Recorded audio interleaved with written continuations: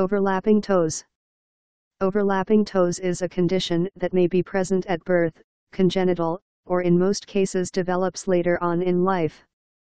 The condition may affect the patient by being nothing more than unsightly and a slight inconvenience when selecting shoes, all the way up to very painful in most shoes. Diabetics, those with poor circulation, and individuals with nerve impairment are at greater risk with this type of foot structure because of the friction and pressure points that are created with toes that do not line up straight. In many instances, overlapping and underlapping toes may be a result of a hammer toe deformity or a bunion deformity. In severe bunion deformities, as the big toe moves toward the second toe, the big toe may either go under the second toe, usually forcing the second toe to become a hammer toe. Other times the big toe may deviate over the second toe, forcing the second toe into the ground as the patient walks, usually creating pain in the second toe. In either situation, the second toe may become painful even though there is no pain in the bunion joint. From a strictly surgical standpoint, many times it is necessary to correct the non-painful bunion deformity along with the second toe in order to bring about relief. There are, however, instances where only the second toe requires surgical correction and the bunion may be left alone. In these cases, the bunion deformity is mild and only putting marginal pressure on the second toe. As toes become more arthritic, they start to change shape and in turn no longer line up properly. Compounding this is the formation of bone spurs that may be present on each toe. If two of these bone spurs happen to press against each other, they create excessive pressure points which can lead to corns or even bursitis.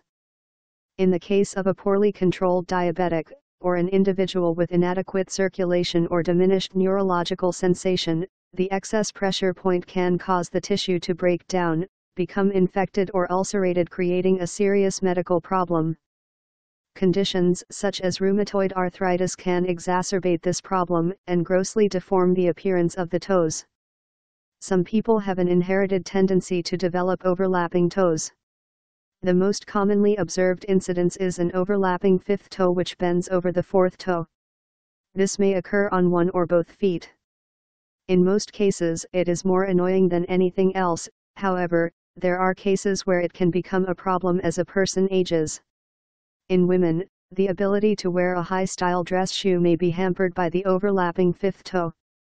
Because of the tightness of the space between the fourth and fifth toes, some people will develop chronic athlete's foot, due to the dark, constantly moist environment that is created between the two toes.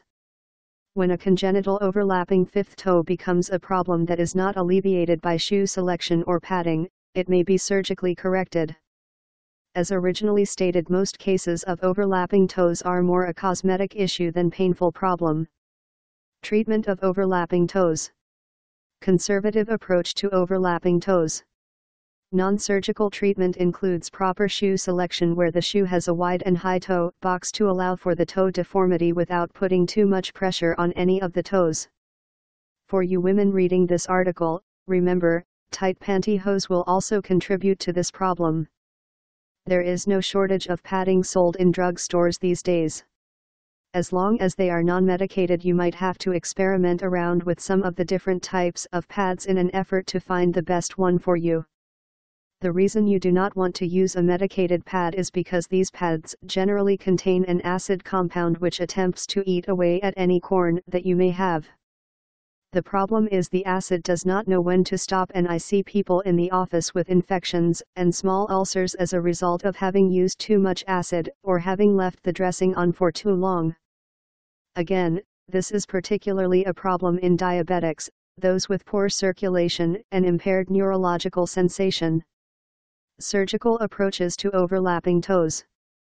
There are two approaches to correcting the congenital overlapping fifth toe.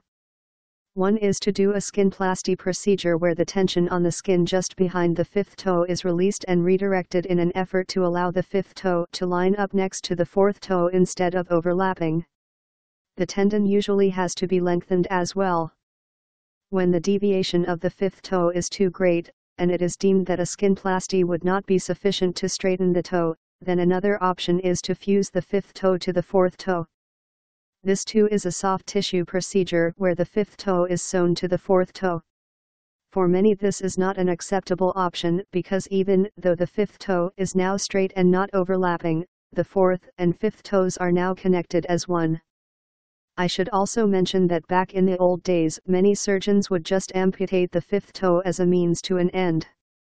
As far as surgical treatment goes for overlapping toes other than the congenital overlapping fifth toe, there are various approaches and procedures, and each patient needs to be evaluated individually to determine how much surgery and what types of procedures will most benefit them. Soft tissue procedures. Some of the available procedures include soft tissue releases where the tendon on top or bottom of the toe is either cut or just lengthened in an effort to redirect the position of the toe.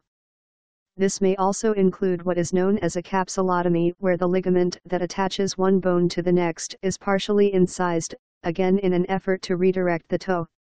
In general, these procedures will not adequately reposition a toe, and more work, particularly bone work, will need to be done. Bone surgery includes arthroplasty, where the actual joint between the toe bones is remodeled, usually by removing a small piece of bone. This the most common type of hammer toe surgery performed. A joint fusion many times is performed instead, where the joint is fused. The toe is aligned in the position the surgeon desires, then fuses the joint, to keep the toe in a straight alignment. Although cosmetically the toe will look much better, what has been created is what is known as a pencil toe, meaning the toe will not bend. In most cases this should not be an issue. What does become an issue is if the resulting straight toe, usually the second toe, is too long relative to the length of the other toes. In these cases it is very common for the patient to develop a corn at the end of the toe because the toe constantly butts up against the end of the shoe, and because the toe does not bend, there is a lot of pressure created on the end of the toe and a corn forms. Contrary to what you may read elsewhere, there are no exercises that will straighten your toes. However, in many cases the formation of overlapping toes, bunions, and hammer toes are the result of an abnormality in one's gait. A proper evaluation by a podiatrist can determine if that is part of the problem. If so, with the proper use of an orthotic, the abnormal gait pattern can be corrected and thus remove the factors that are causing the toes to deviate. Obviously, the younger a person is when they are evaluated and the earlier treatment is instituted, and the better a person complies, the better the anticipated outcome. Read the complete article at www.fotin-explained.com/overlapping_toes.html